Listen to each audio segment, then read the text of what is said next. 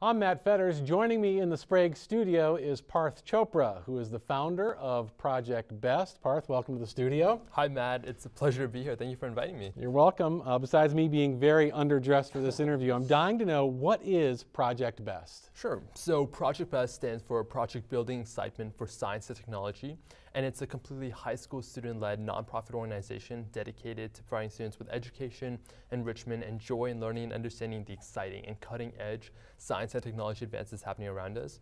So we accomplished this goal using our interactive and hands-on chapters, programs, workshops, and other projects targeted towards middle school students. And based on the 3 pillars of knowledge, discovery, and experience, we aim to create and drive curiosity in students that we work with. In terms of our kind of impact right now, we are currently located in we have 17 different chapters, and these are 17 different middle schools, and students run hands-on STEM sessions there. Most are in Fairfax County. We have a couple in Virginia Beach, and upcoming, and some of the new ones are in Kansas. So we're trying to broaden our approach here. So when did the program start, and how many people do you have working with you? Sure. So I came up with the idea for the organization Project B.E.S.T in the winter of my sophomore year, and from there I brought together a core team of some of my friends, and from there we just went ahead and got started. We expanded to a lot of different chapters. We contacted a lot of cold calls, and we just reached out to anyone that would be interested, and luckily there were a lot of people interested, and it just grew from there. So I'm not going to let you off the hook. So how many of your friends, how many people was it with you? And then follow up with, how do you expand like that? You said you're out to Kansas. How does that happen? But first, how many? Sure. So we have a core team of 5, as well as around 15 directors who handle some of the logistics. And then we have at least 2 chapter presidents in each one of our chapters. So we're talking about roughly 50 people directly involved with Project B.E.S.T. And the expansion, how do you get it out there? So we reached out to our personal contacts. We went to different conferences. We met with a lot of teachers. We piloted a lot of our sessions too, so we could understand exactly what administrators, educators want in the program, and we modified it and made it flexible accordingly. And from there was definitely a need, and we just helped fill it from there. Why? Why do this? So Matt, think about the last time you were in a classroom setting. Okay. Do you remember all those equations, the facts and information you had to remember? Yeah. So being a high school student, everyone involved in Project B.E.S.T has gone through that same thing. And one unfortunate fact about our education system is that a lot of it is based on rote memorization. Now, don't get me wrong, rote memorization has its merits, but in concepts with dealing with STEM concepts, it's important to understand the underlying themes behind it, and we try to do this with our hands-on activities. We believe in learning by doing, and if we do that, we can help answer the question that every student constantly wonders: how does what I'm learning right now, how does this relate to my life?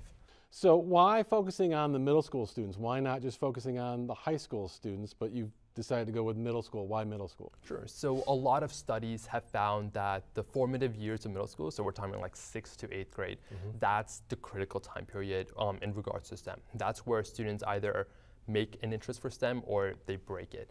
And what we want to do, we wanted to target them at this critical time period and provide them with the activities and interactivity so they can see that this is how it can be applied in my life. This is what I can personally contribute to it. And moving forward, they'll be taking more challenging AP and IB courses in STEM subjects, as well as going to college STEM careers. And we can help address the major issues and help drive society forward. You mentioned that you have chapters spreading all over the United States. Are you surprised how fast this has taken off and how well it's doing? I think the idea was definitely there. I think there was a need that we helped fill.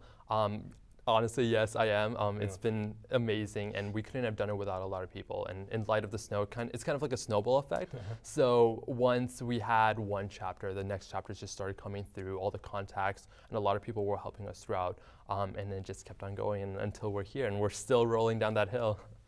And as part of that snowball effect, you have a conference coming up on March 1st. Tell us about that. Sure. So Project B.E.S.T is holding its 2nd annual Science, Innovation, and Inspiration Youth Conference, or Sci2YC for short. It's a catchy name. And what we're doing this year is we're bringing 200 middle school students from 15 different locations in the metropolitan area. And they're going to be engaging in this day-long conference filled with STEM activities and guest speakers. So kind of as an overview, our 3 major themes are 1, neuroscience, 2, physics, and 3, engineering.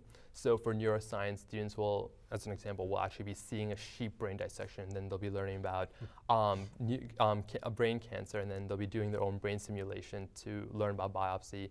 In physics, we'll be learning about Newtonian physics, angular momentum. If you remember the little globe Van der Graafs where you touch it in your hair frizzes up, we're going to be having that. We'll be doing activities with that, as well as with angular momentum, where students are working with a gyroscopic bike wheel as well as spinning tables. And then engineering is designing, constructing, and testing a bridge structure. And then throughout these different activities, we're providing a free lunch. Once again, everything is student-led, everything was fundraising and stuff like that. As well as we'll be having guest speakers from Northrop Grumman, Microsoft, and L3 Unmanned Systems. So it should be a great event. Where is it going to take place? At Langston Hughes Middle School. Okay, great. Now I'm sure I am, and everybody watching this interview is thinking, how can I find out more about Project B.E.S.T? How can they find out more? Sure. So the first thing you can do is check out our website. It's on www.theprojectbest.org. And also our Facebook page. If you like that, you can have all these updates. It's designed for both educators and students. So for educators, we have around a 60-page booklet where you can get an overview about what our sessions are, some examples of them. If you're interested in running them in your own school, we can definitely help out with that. And for students, everything, we want student volunteers, so we want student volunteers for our events, as well as to take on a leadership role as chapter presidents and just expand the idea behind Project B.E.S.T. That all sounds so great. Thanks for coming in today. Thank you again for inviting me. Good luck moving forward. Thank you.